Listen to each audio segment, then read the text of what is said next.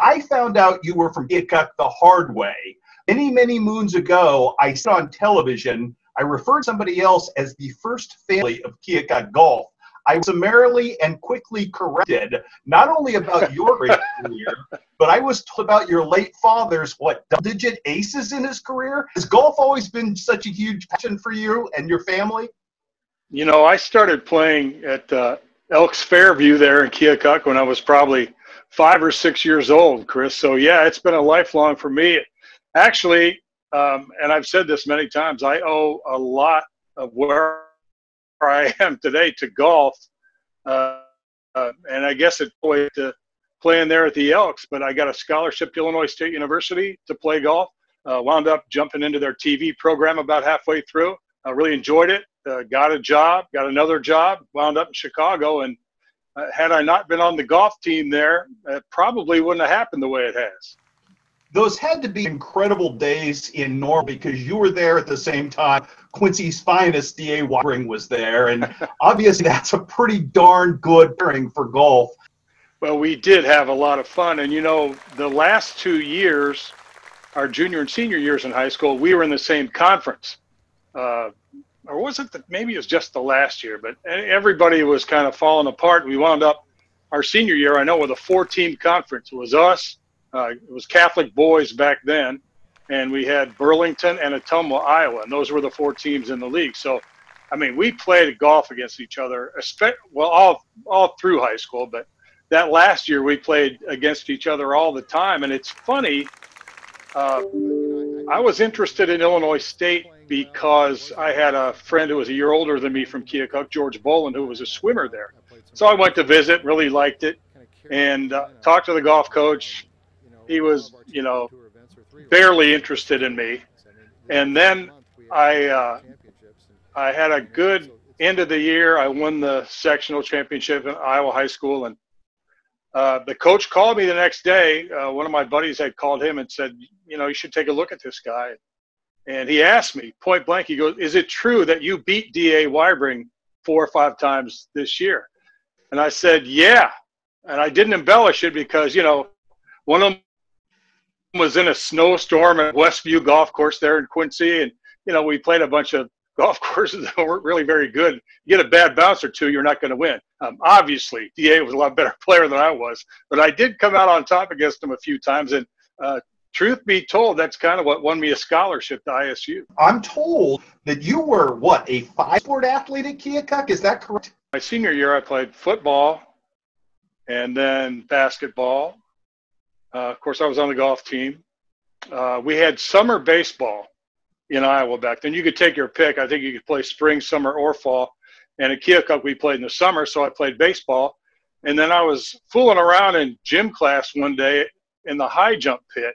Now, look, I couldn't jump over the Keokuk phone book, but I figured out a way to get over that bar, and they enlisted me to be a high jumper. So I jumped in all the bigger meets, and I think I finished like second every time. So it turned out to be one of my better athletic endeavors there, even though I didn't know what the heck I was doing up there. How much of Keokuk have you kind of carried with you? Because I know, obviously, being from someplace, always a source of, you know, hometown pride. And there have been really nice moments for Keokuk over the years. Oh, absolutely. I mean, I was all over those 2 teams, watching them every step of the way just to see how they do. And I was really proud to say that they made it to the Final Four. When I was a junior in basketball, we made the Final 8. So I kind of know what it felt like. And it was really one of the great moments in your high school athletic career to make that trek up to Des Moines and play in that tournament. That's where it was back then. It was really fun. So, yeah, I've kind of kept abreast of them when they're playing well. And every now and then I'll check some of the websites and see how some of the teams are doing and see if I recognize any of the names anymore. Looking back at this journey, did you find the right field? Was this what you were meant to be? Was this who you were supposed to be, vocationally along the way? I don't know if I was meant to do it. You know, I began as an English major, and I figured I was going to be a teacher, like one of my favorite teachers in high school, Mr. Artman, there at KHS. But, yeah, I was fortunate enough. Somebody asked me during a Christmas break if I was interested in going over to the TV studio because they were going to continue to broadcast during the vacation, and they needed some help because all the students were out of town. I said, sure, I'll go over there.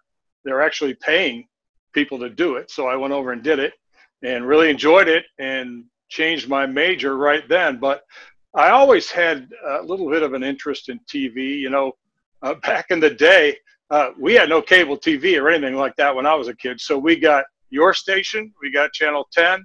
Sometimes we would get a Tumwa. And then on these weird atmospheric days, you might get a station from, you know, Detroit or Memphis or somewhere. It would really be weird. So I kind of had an interest in how all that worked. And then, you know, when I got to college and kind of got myself immersed in it, it was really interesting to me. And, you know, the next thing that happened, I got on the air there, and kind of like that. On the air is really not my favorite thing to do, but, you know, I guess after 37 or 44 years or whatever the heck you want to call it, it's not so uncomfortable anymore. Being a small town guy and then ending up in maybe the best sports city in America. And obviously, I think I saw you touch on it, the fantastic golf courses. Just what's that kind of been like in terms of coming full circle, getting a chance to play out your career? Oh, no question about that. I mean, I worked in Champaign for 7 years before I went up to Chicago. And in Champaign, my first job I was the Decatur Bureau. I had a couple of film cameras. You know, I'm hanging out over the edge of bridges, shooting down into the Staley Company, taking my life into my own hands. Then I got a weekend sports job there. I told them I wanted to be involved in sports if I could, and the weekend guy was a photographer for UPI, and he quit. So I took his job, and then one thing led to another.